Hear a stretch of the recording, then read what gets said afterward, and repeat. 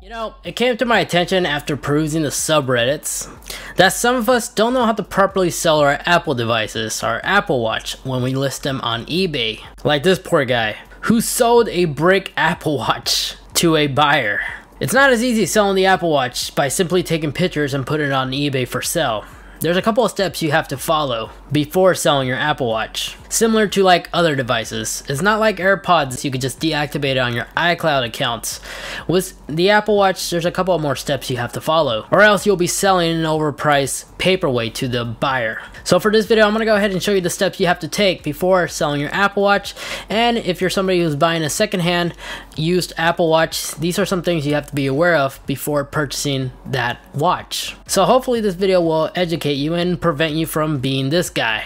That poor guy better contact the buyer because he basically just sent out a brick Apple Watch. And also cover for the shipping costs because he's gonna have to have it shipped back to him in order for him to deactivate it, because you have to physically have the watch next to you in order to do that. But enough said, let's go ahead and begin the process by using my personal watch, and I'm gonna go demonstrate how to back it up so you can restore it if you're upgrading to a new Apple Watch as well. Alright, so when it comes to backing up your Apple Watch, it automatically backs up every time you sync with either iTunes or if you're using iCloud to back up your iPhone. It will automatically store the backup from your watch each and every time you do that. But it also backs up your device when, let's launch the Apple Watch app.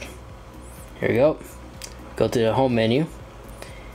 If you tap on this and you tap on the little eye icon, right here you can hit unpair Apple Watch. As soon as you hit that, it will unpair the Apple Watch, but during the unpair process, it will also make a backup and store that backup on your iCloud.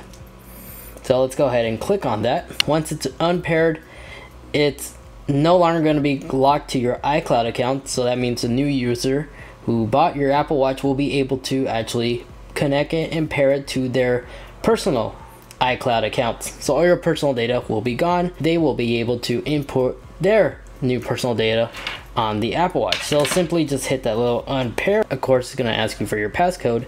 So let me go and enter this real quick and I'll be right back. Once that is entered, that's basically it. So the process may take like 5 to 10 minutes. So allow it to do its thing and we shall continue. So our watch is now good to go. And this is what you like to see if you receive your used Apple Watch. So you want to make sure the seller has gone through this process, because in this mode, this is the only way you can actually pair it and connect it to your iCloud account. So to connect it, it's easy. Simply hit the pair button on the Apple Watch app, and then using your iPhone's camera, line it up with the screen of the Apple Watch, and whatever witchcraft Apple has, these two screens will communicate with each other, kind of like a smart QR code, and you get this cool synchronized animation. So now we are prompted with these two options. We can restore from a previous backup. Doesn't matter what series Apple Watch it is. If it's an older model or newer model, it will still work. As long as it's on the latest Watch OS, it's perfectly fine. Or you can set your Apple Watch as an entirely new Apple Watch, which means all your backup apps, watch faces will not back up. You're going to have a clean setup. What I'm going to go ahead and do is restore, and you may have noticed the very recent setup was when we actually did the backup process, so it backs up right away as soon as you unpair. Simply click on that and let it do its thing.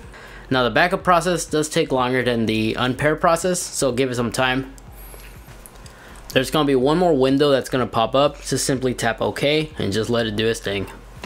Alright, checking back on the device, you are going to have to go through some of its settings. Just follow the tutorial.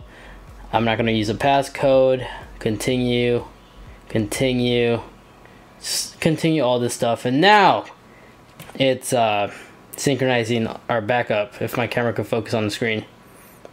And just let it be. And you can also see the progress right here. And if you scroll down, it also gives you like little tutorials. Wow, that is backing up really slow. So yeah, give it 10 minutes or so and we'll be back.